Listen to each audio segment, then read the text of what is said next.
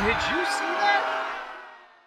Really good. You had the Buffalo Bills and the Seahawks, which the Buffalo Bills beat the Seattle Seahawks with the ending score of 44-34.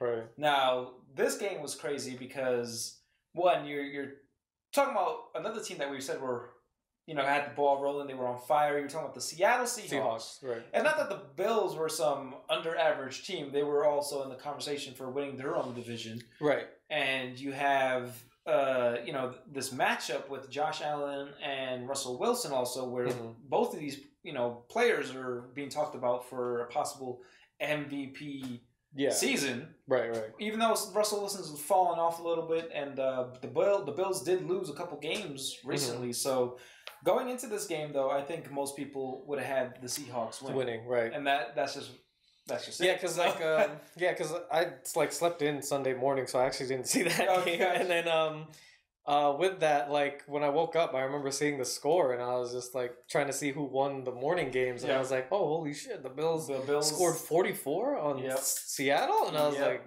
"That's crazy." So, if you watch the game, well, first of all, Russell Wilson ended up with 390 yards, 2 touchdowns, 2 interceptions, and 5 sacks.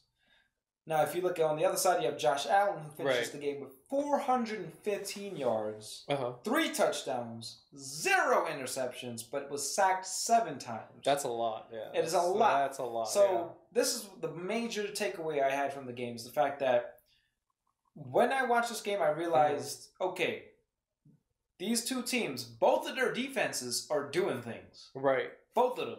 It wasn't like the Buffalo Bills showed up and just threw points on them, and Seattle was there just taking it in the face. Right, yeah. Seattle was there defending.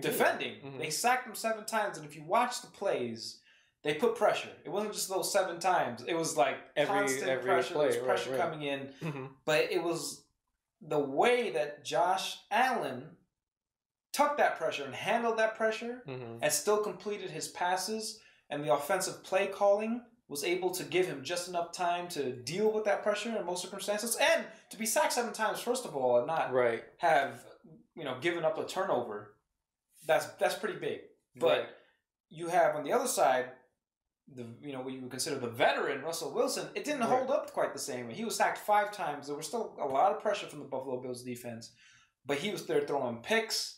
And it just looked messy. So was it because he threw the pick, or was it just because the Bills defense read where he was throwing it? Because there's always a difference between you know what I'm saying, with a bad pass versus the defender just knowing where the ball's going to be and beating the receiver to it. So from what I saw, it looked like he was throwing the pick. So, but it's always a little bit of both, right? Even if you're throwing the pick, the defense is reading it, right? So, but it's just it was a. It just seemed more apparent that it was not handling the pressure as well as Josh Allen, and I think that's really what the game came down to. It wasn't like he didn't score.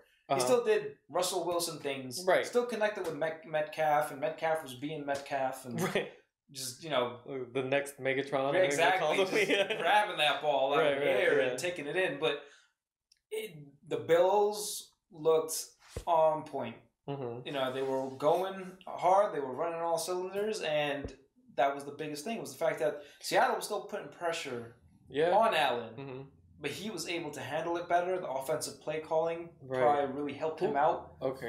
And he was able to connect with players pretty accurately, and not make turnovers. With all the pressure, that was the biggest thing. To be sacked 7 times and have constant pressure, you didn't get turnovers. Russell Wilson was sacked 5 times through interceptions because of the pressure. So and then on the Bills, I haven't really kept up with them. I don't remember which receivers are on the Bills. Stephon Diggs went over. That's what it is. Okay. You still have Diggs. Did Diggs do it? Cole Beasley, who's actually making some.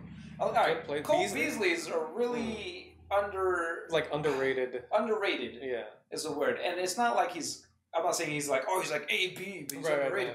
He's not like that at all, but. He makes some pretty clutch plays when he needs to. This guy's been around the league a long time, and he did when he was on the Cowboys too. Average receiver, just average, just that guy. your second. He was always being overshadowed by like other receivers. People, right? But like I've seen some plays where he's actually made some good ones, like especially plays. In the past. Yeah, I was actually really impressed by this game because if you watch some of the plays and catches that he made, that's really what's like saved them a lot of those drives. Okay. There was these plays by Cole Beasley. So like he's underrated. People don't give him enough credit. That he's got some hands on him. Right. So, but it was just Josh Allen was connecting with everybody. And, and and that's he was making good play calls. Right. Yeah. I mean, but being sacked 7 times, man, like that just sounds okay. Like. It's just weird because, like, if you see it on paper that someone got sacked 7 times but still managed to get you're the not score throwing out 44 points with sacks. Right, yeah, that's what I'm saying. That's a low-scoring game. That's a defensive game, right? Yeah. You're thinking maybe he got, like, 24 points. You sacked 7 times always means that there was constant pressure. Like, these people were getting to you. Yeah. You know what I mean? He probably threw a couple picks. Because, like, it's if not getting sacked 7 times, you can tell, like, they were... getting close to sacking him probably even more. So it's like, so if he got sacked 7 times, there were probably a lot of plays where they're getting close. Yeah. And like, probably like right there to where they could have gotten another sack. You know what I'm saying? So it's just like, man, just hearing that is just like, that's crazy. It's something definitely I got to check the highlights for. But. The offensive play calling was good because when you see the highlights, you'll notice that while it was a lot of pressure, as in, they were coming through the offensive line. They were going to get to him. The way the plays were called, it was almost like they knew the pressure was going to be there. So it was handled better, not only by Josh Allen, but also the play calling because the line was able to move people. Even though they couldn't stop everyone, they were coming through.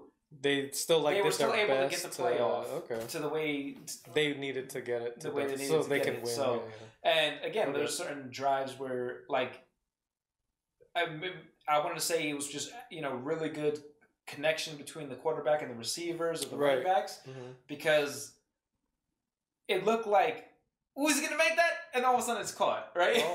That's what I was saying. Like when Cole Beasley, he made some clutch plays and I was just like, damn, he caught that. That's definitely something to check the highlights for. I'll definitely check it out when I get time.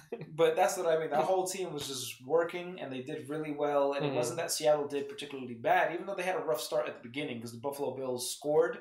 Yeah. And Russell Wilson had some 3 and outs at the beginning and couldn't get things going. It took him a little longer to get things rolling. To get their momentum. But once he did, there was momentum, and that's what it was. They just never recovered from the start where they lost momentum. And the pressure was there for both teams. So I don't consider that, like, I think there was a really good defensive battle on both sides, and I don't think one side had a particular edge over the other.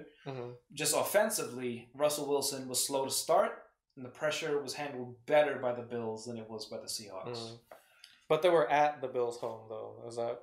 Yes. Would that have been? Would that have been giving them a little bit of an edge? I mean, because there's not really any crowds right now. Like a couple thousand people in the state. I don't know if any at all. But like, I mean, you could take there's consideration. Always some home type of, right? You don't have some home advantage. But I mean, like, I think it all depends. It's probably just the Bills just had a really good day and if they keep playing like that, especially, that also makes a statement. Yeah. Because, that's another team that doesn't joke around is the Seahawks. And it's just like, if you can get a win on them, then that's like, man, you're definitely trying to show the league that, you can withstand up to, the bigger names and stuff like that. Absolutely.